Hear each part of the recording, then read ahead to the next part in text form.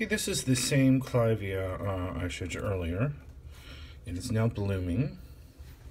If you look at that, isn't that pretty? It's got yellow, white, and orange.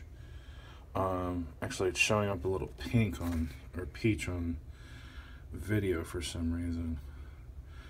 But that's what a Clivia looks like in bloom. Now, you might have noticed that I've taken the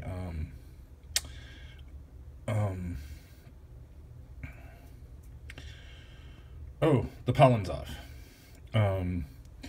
This is the, I believe they call it the stamen. It's what receives the pollen. And I've pollinated it by hand because it's inside, of course.